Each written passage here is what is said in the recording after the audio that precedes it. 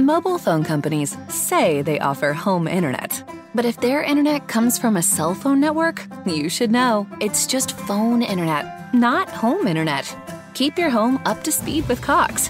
Cox internet is faster and has more reliable download speeds than 5G home internet. Cox is the real home internet you're looking for. Based on Cox analysis of Ookla speed test intelligence data Q3 2022 and Cox serviceable areas, visit cox.com/internet for details. Welcome to Motivational Mondays. Just like the Crimecast Tuesdays, which actually is on a whole different podcast, I decided to do that because since it's technically a whole different category, I didn't want to mix it with, obviously with my original stuff. So go check out Crimecast Tuesdays, podcast with Bria and I. Every Tuesdays, we bring up a new case. There will be one dropping out tonight at 9 p.m. Central Time or 8 p.m. Mountain Time for my Mountain Time people. But today's motivational topic, we're just going to talk about, energy and how to increase your overall energy. Because sometimes, a lot of shit goes on, a lot of shit happens in your life that your energy just starts to dwindle. Whether that be at work, a relationship, your family, just overall, maybe just in yourself, If you're ever feeling tired, sluggish, or just plain exhausted, sometimes it's time to make a change. Life is full of challenges and opportunities, and you need to be energized and alert to make the most of them.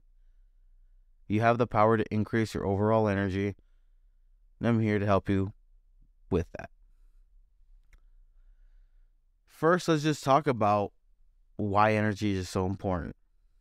Because when you have high levels of energy, you're able to tackle any task with enthusiasm and efficiency.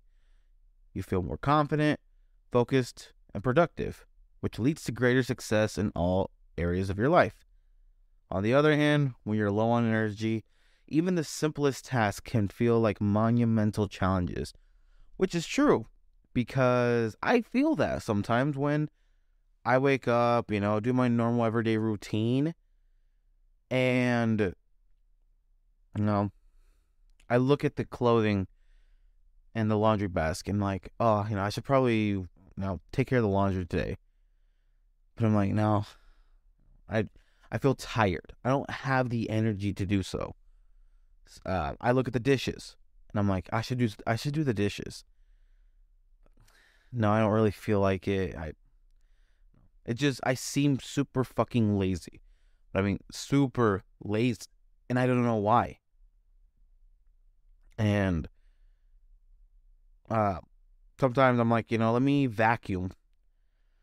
Let me just fucking vacuum because I can feel some like breadcrumbs on the floor, maybe some hair and just some dirt and whatnot. But I'm like, nah, the vacuum closet is literally right there. And I'm just like, nah, I don't feel like it. Which sucks because obviously that leads to procrastination, leads to me making more mistakes, leads to me feeling more stressed and more overwhelmed. That's why, because I know there's this thing called by Alex Hormozy on Twitter. He said, the only reason why you're stressed is because you're thinking of decisions or something like that you haven't done yet. Or it's something around that nature where basically what he kind of means in that is, you overwhelm yourself with just so much thought that you stress yourself out because you overwhelm yourself and you don't have the energy to do it. And so by not having the energy to do it, you stress yourself, you procrastinate, and then, a lot of that stress can turn into anger because let's say you're low on money. And, I know a lot of us have been low on money. So let's say you're fucking broke. And you're like, well, damn, like I want to be broke, but they're not giving me any hours. Maybe I should ask for some more hours.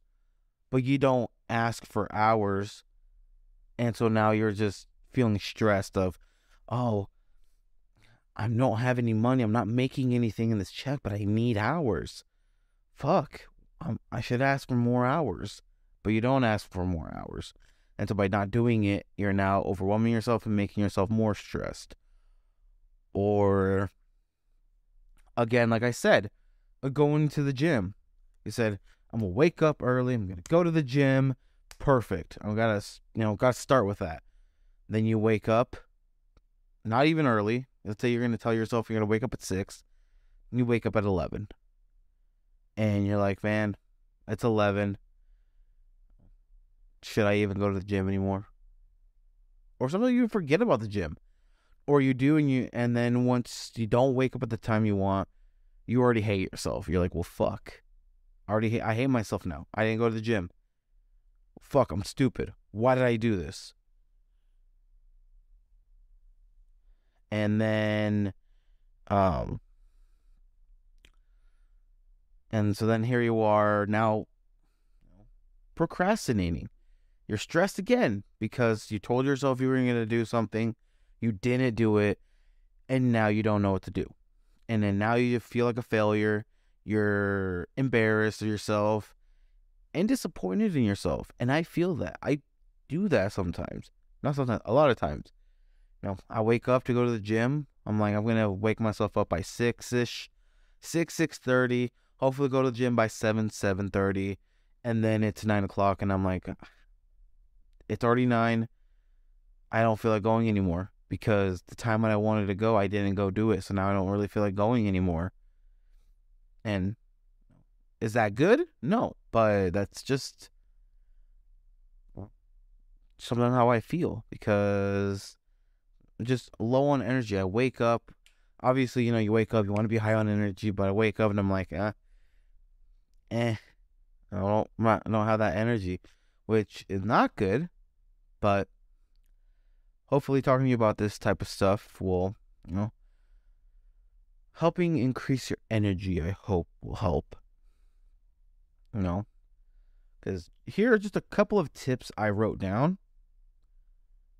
Just, think about 7, what I thought of. So, strap your boots on. So the first one is just get enough sleep. Literally get enough sleep. Obviously, this might seem obvious, but many people underestimate the importance of sleep. Your body needs to rest to recharge and repair itself, and lack of sleep can lead to a host of health problems, including, obviously, decreased energy levels. Obviously, a lot of not a lot, but the number people always say is anywhere from 7 to 8 hours of sleep each night. And obviously try to establish a regular sleep schedule, which is true. I mean, some people may only need 6 hours, and they've the most energized motherfuckers in the world. Obviously, it all depends on your own body. It all depends on the person, and it all depends on your body, right? Yes, it does. But if you're struggling with that, if you honestly don't know what to do because your sleep schedule is that fucked because, you work at, I don't know, you work from 5 p.m. to 1 in the morning, and then you get home and you are awake and you don't go to bed till 4 in the morning. Or let's say you don't even go to bed till like fucking 6 in the morning, 7 in the morning. And then you go to sleep. And you wake up by, I don't know. You wake up by 2 or 3 p.m. You feel all right. You're like, I feel awake. But, you didn't eat. And here in a couple hours, you already have to go to work.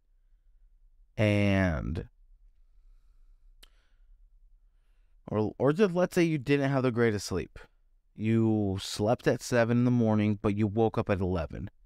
It's tired and groggy, and you just don't feel right. You don't feel like going to work, and you're just tired still. Obviously, yes, you were off of work by like 1 in the morning, but you didn't go to bed till 7. And I feel that. I've came back from work late and come back, and I'm not really tired, and then I go to sleep, and I wake up, and I sometimes oversleep, and I'm like, well, fuck. I wanted to wake up early to go to the gym, but now not that I can't, but I'm like, I disappointed myself in that. So, always, always, always get enough sleep. Second one is to exercise. Exercising is one of the best ways to boost your energy levels and your testosterone.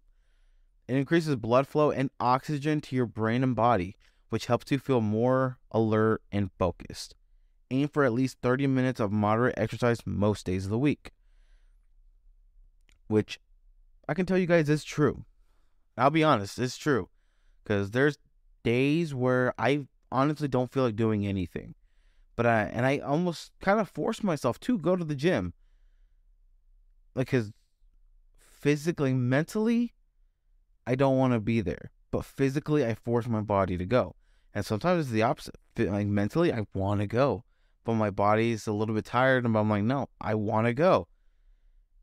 And on the days where I feel tired, don't really feel like going, and I go, and I'm just on the treadmill for 30 minutes, like walking, jogging, I'm there, and I'm like, wow, I feel better. I feel awake. I get out, and I feel awake. I get back home, I feel awake. It's pretty cool in a way on how it all works. But, try exercise. And that doesn't even mean you have to get yourself a gym membership. You can just go out for regular walks. You wake up in the morning, put on your shoes, obviously some clothing, but put on your shoes, go walk around the block. Maybe walk around the block once starting for like your first week, and then walk around that same block, but 2 times now, 3 times. Then maybe start picking up by jogging. And then instead of the block, go to a second block, go to 2 blocks, 3, 4. Just start increasing. You don't even need to go to the gym. You don't need to buy yourself a gym membership. You can just go there. You can go hiking. You can do a bunch of stuff, and you'll realize it'll boost yourself. Number 3, eat a healthy diet. Your body Your body needs fuel to function properly, obviously, and the food you eat plays a big role in your energy levels. Focus on whole nutrient-dense foods like fruits, vegetables, whole grains, and lean protein. Avoid sugary and processed foods, which can cause energy crashes. Which, again, is true. Obviously, I need to eat more lean meat. And because then my only problem with that is, nowadays, food, especially meat, can get expensive. Like at Walmart, at my closest Walmart here in Lincoln, Nebraska, a pound of I think it's a 73.27, which is 73% lean, 27% fat. A pound is, roughly a little over $4, I think. The leanest meat, which is they call it extra lean, which is 97% lean, 3% fat, is close to $6 a pound. And then the 85/15 is, I believe, like roughly close to $5.50, I think. And so, it's expensive. Let's say you get 2 rolls of ground beef of the 73.27, 2 rolls for, let's say, about like a little over $8. Compared to, you try getting the extra leanest meat there, which would be probably 2 rolls for about $12. That's a whole $4 difference. That is a whole nother 73.27 pound. I mean, sometimes healthy food is expensive, which it's my only little gripe on when it comes to eating a healthy diet, because $20 that you buy when it's obviously processed cheap foods, you'll get so much food compared to you want something healthy. You spend $20 trying to eat healthy. $20, you're probably gonna get 3 to 4 items most, and that could be only one meal. You decide to eat more processed foods. $20, you can probably get 7, 8 items, but you're gonna eat more. So, but still try your best to eat a healthy diet. Number 4, obviously stay hydrated. Dehydration can make you feel tired and sluggish. Make sure you're drinking plenty of water throughout the day and limit your intake of caffeine and alcohol, which can dehydrate you. Which is true. I mean, I like to drink coffee a lot, which contains caffeine. And it's a piss magnet for me. So, I mean, I need to because I try my best to just do 1 cup of coffee a day. I don't try to do like 2 energy drinks. Because like I said, it is a piss magnet for me. But it is a bad piss magnet for me. And so when I drink water, while I've already drank coffee, I'm just peeing like a fuck ton. I am peeing a lot. But I mean a lot. On to number 5, manage stress. Stress can drain your energy levels, so it's important to find ways to manage it. Practice relaxation techniques like deep breathing, meditation, or yoga. Make time for activities that you enjoy that help you unwind. Which I have been told a fuck ton about meditation. And I'm not saying don't do it. If you know how to do it, perfect. But as beginners, it is very hard. Because while meditating, technically you're supposed to empty out your mind. Take deep breaths, close your eyes, and empty your mind. And go in a quiet room. Just empty your thoughts, empty them all.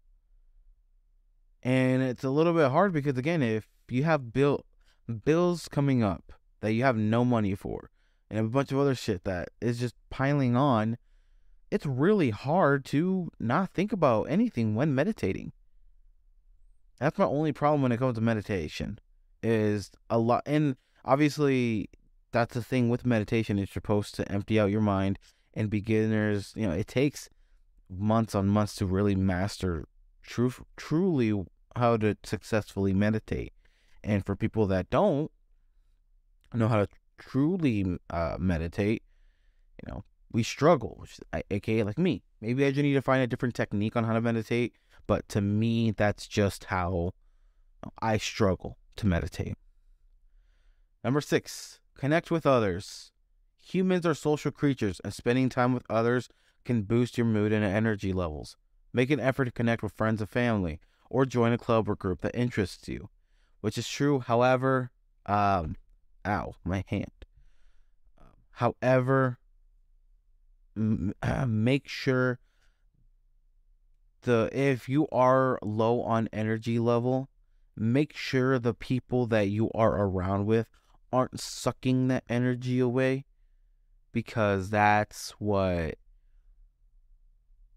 can be like your most energy drainer. Find people that don't drain your energy. Like if you have an interest in, let's say, real estate, find like-minded people that are into real estate, or like into chess or whatever, because if they have a lot of energy, they'll attach that energy to you, and in turn you'll have a lot of energy. And you can find a partner, like your boyfriend, girlfriend, whatever. If they're always low on energy and you're very motivated, you have a lot of energy, that can boost them.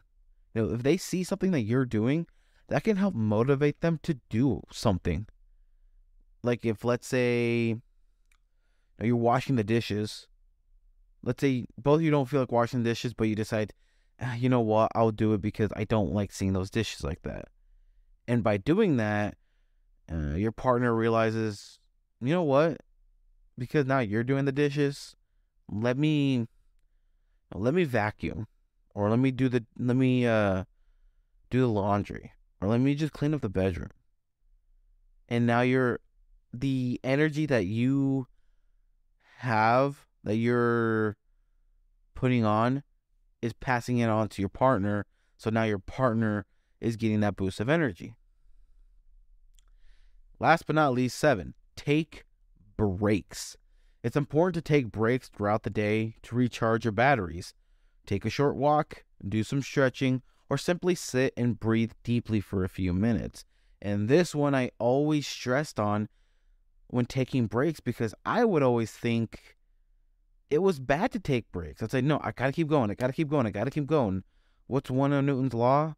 An energy in motion stays in motion unless blocked by an unseen force or something like that. And told, like, exactly, I gotta keep going. I gotta keep going. I gotta keep going.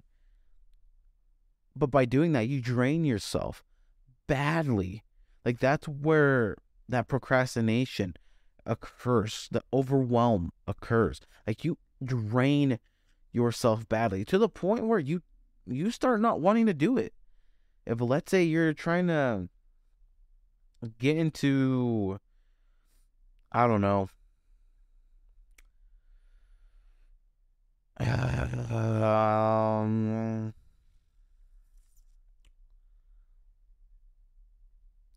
track team. Let's say you're trying to get into the track team, and so you are pushing yourself by running X amount of miles, by doing this, by doing that. But then when it comes to tryouts, you do horribly. And then you wonder, well, why did I do so horrible if I've been practicing and practicing and practicing? But then you look back and you never gave your body and mind to relax, because you always kept pushing, trying to go forward, or you never took that little break and say, hey, you know what? Let me relax. Let me just take a day off to, or just like, let me take a couple of days off, breathe, not worry about job, not worry about anything. Let me just take some time to breathe and relax. And you'll realize how much of a benefit that is. Like, that'll help you immensely. So make sure to take breaks. But remember, increasing your overall energy is a process, and it may take time to see results. But with consistent effort and dedication, you can boost your energy levels and feel more alive and vibrant than ever before. So take the first step today and start building a healthier, more energized life for yourself. Just know you got this. Don't think that you don't have it, because you got it. Will it suck the first time? The first couple of probably weeks? Yes. Will it suck starting it? Yes. Don't stress. Again, with energy, don't stress yourself into starting it, because now you're back into the same loop. You want to boost your energy, but you don't want to start. So now you're just draining yourself. Don't do that. Put on your shoes and go out for a short walk. Again, like I said, around the block. Get up, do that. You'll come back and realize, damn, I honestly feel a little bit better. But in next week's topic, we're going to be talking about why Cinderella's shoes falls off in the first place if it fits perfectly in the end.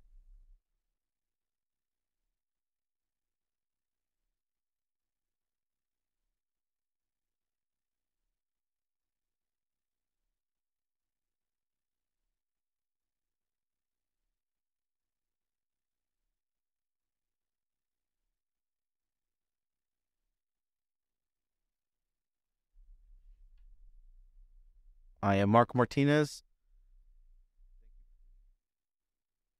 Mobile phone companies say they offer home internet. But if their internet comes from a cell phone network, you should know. It's just phone internet, not home internet. Keep your home up to speed with Cox. Cox internet is faster and has more reliable download speeds than 5G home internet. Cox is the real home internet you're looking for. Based on Cox analysis of Ookla speed test intelligence data Q3 2022 and Cox serviceable areas, visit cox.com/internet for details.